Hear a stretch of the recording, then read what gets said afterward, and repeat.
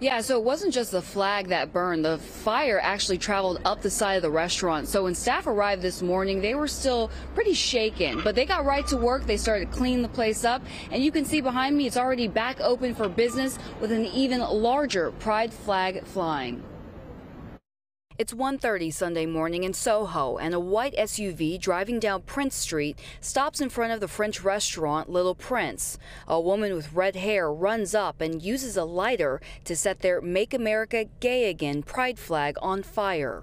The stunt could have easily turned into a serious situation had the sole employee inside the closed bistro not caught the flames and called the fire department in time. By Monday morning, it became apparent how bad the arson could have been.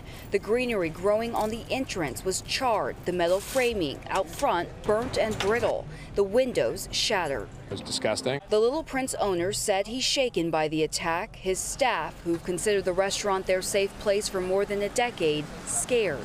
These kind of acts are desperate acts committed by people who are just consumed with hate and filled with hate. This comes after 3 flags burned in Harlem at the Alibi Lounge in 2019. Little Prince had its previous pride flag stolen last year.